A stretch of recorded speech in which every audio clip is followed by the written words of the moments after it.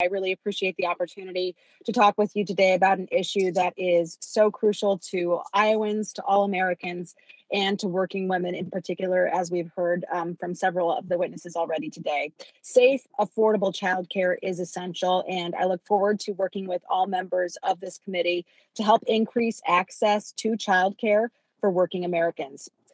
As a working mom myself, mom to two boys, Max, who's 10, and Jax, who's 8, I know exactly what it means to balance a full-time job so that I can provide for my family while actually trying to raise that family at the same time. It's no easy feat for a working mom to juggle those demands.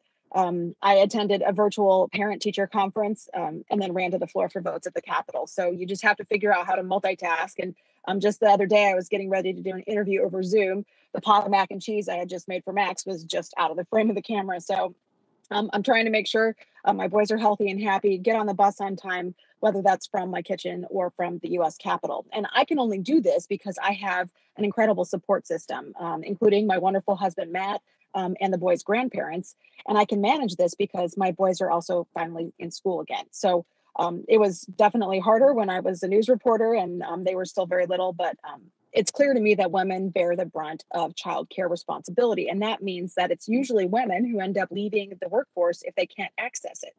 Sometimes it's a choice that moms are making, and that's great if that's the choice, but too often it isn't a choice.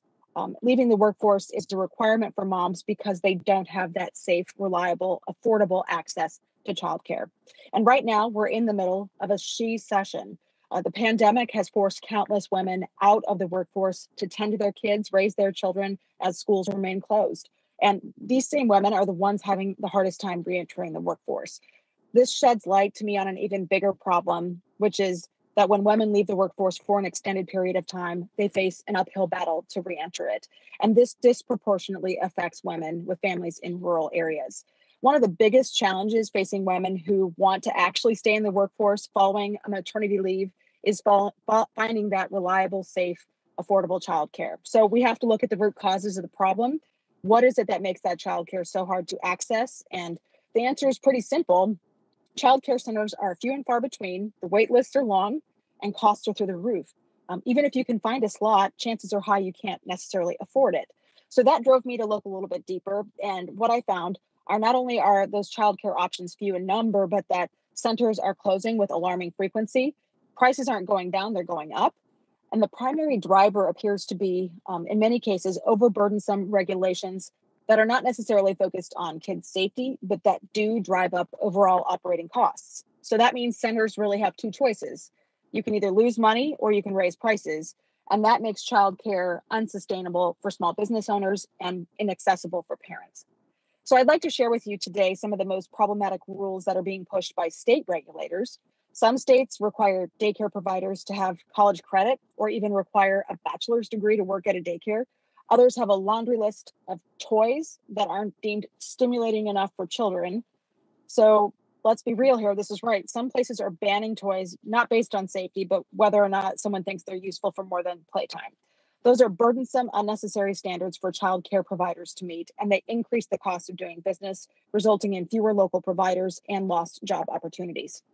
So my bill, the Child Care Accessibility Report and Evaluation Act, or the Child Care Act, would help reduce the cost of child care, give parents more control over their kids' care, and boost access to childcare options by fostering a regulatory environment in which childcare centers can thrive.